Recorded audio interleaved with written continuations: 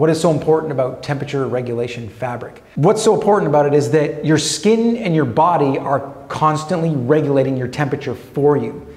Our clothing right now is dumb. It doesn't really have that capacity.